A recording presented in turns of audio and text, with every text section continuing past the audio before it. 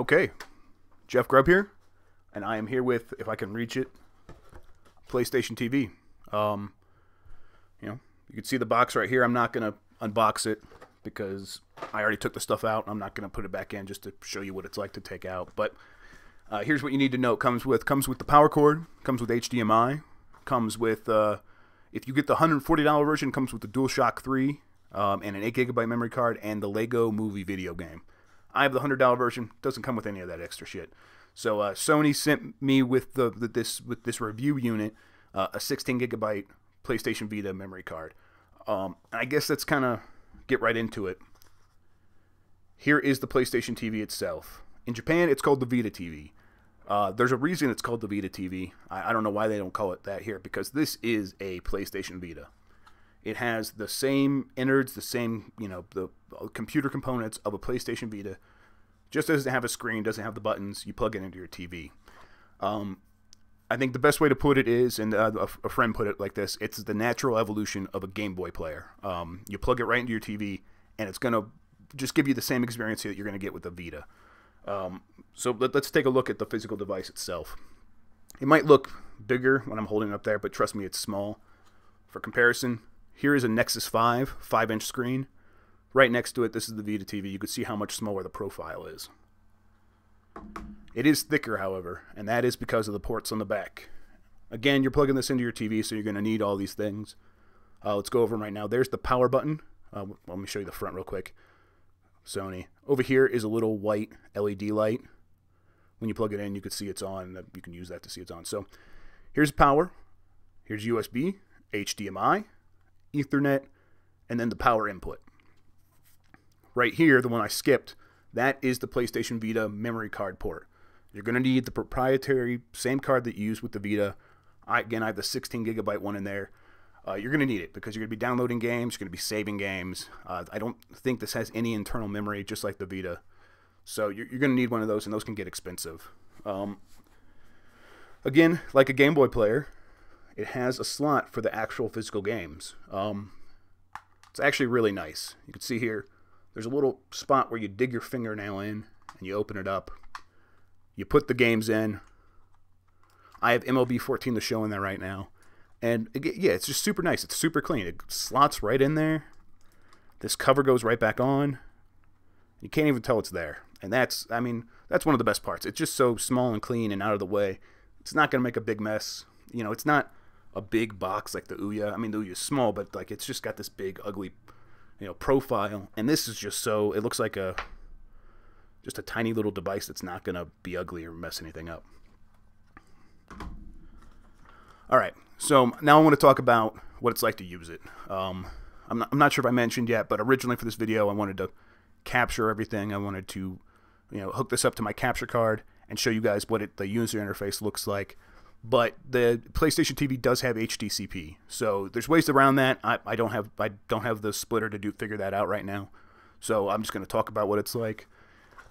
Let's start with the actual interface. So the Vita TV, or the Vita itself, has a touchscreen. Obviously, the Vita PlayStation TV does not. So you would think that might cause some issues where you're supposed to touch on the screen to navigate around the menus or whatever.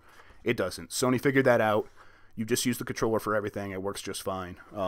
You can use the DualShock 3. I used DualShock 4.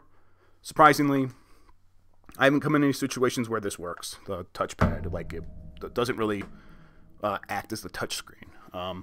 I guess that makes sense. With the touchscreen, you are just touching on the physical thing that or the image that you see.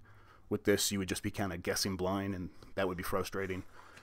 But the good news is Sony's figured it out. You're not going to come across a situation where you need the touchscreen. You just press the start button when it tells you to swipe or something like that. For example, MLB 14 The Show. When you start that game up, it tells you swipe to begin the game. I was like, uh-oh, here it is. Here's the problem. I'm not going to even be able to play this game. You just press the start button, gets right going. It was fine.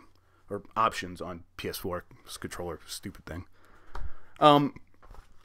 Beyond that, I just started playing Vita games. I had the MLB The Show. I had a few other things.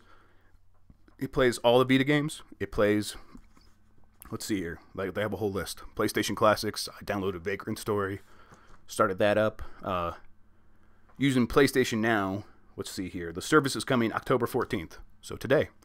I haven't had a chance to try this out yet. I will. I'll report back. It's just coming out today. I don't even think I could download it yet. But with that, you could play, rent PlayStation 3 games just like you can on PlayStation 4. Then, PlayStation 4 games via remote play, just like the Vita. This did not work for me. Let's just get right into it. This is the first big issue. I had my PlayStation 4 downstairs, hooked up to my family room TV, and that is connected via an Ethernet. Upstairs, I have another TV, and I plugged the PlayStation TV in up there, and I connected that to my network over Wi-Fi. That didn't work. The playing PlayStation 4 games over remote play, about 10 yards away, the way the bird flies, and then maybe like a little bit like twice that long if you have to consider all the signal going around the walls or whatever. It was choppy. It was pixelated. There was a lot of noise. On top of that, there was a half-second delay with the controls. I tried Tomb Raider Definitive Edition or whatever it's called. Tried Shadow of Mordor. Both games were unplayable because of the delay more than anything else. Your mileage is going to vary. You're going to have a different situation, a different router. Maybe you have the way to hook up a PlayStation TV over Ethernet, in your other room. That option's not available to me. I couldn't test that out. I bet that would work a lot better. But for now, the big reason that I wanted it is to be able to play PlayStation 4 games on my other TV without having to move the PlayStation 4, and I don't think that's gonna work for me. I'll test out other routers, but for now, it's a disappointing experience. All the other games though, they work great. PlayStation 3, the PlayStation 3 games, I'll test those out later. I'm sorry, PlayStation 1, those classics, Vagrant Story was fun. I played that for about an hour. I played Vita games. I played Spelunky. I hooked up my PlayStation Network account, immediately started downloading all my other free games that I already have, the cross-buy games, things like that. It was fine. It works great. It is a Game Boy player, but the natural evolution. You also have the ability to stream games. You could stream movies. Sony Entertainment Network. It always trips me up. I just want to talk about PlayStation Network, but they changed the name. That has the options to buy movies, to rent movies. You can get Netflix, you can get Amazon.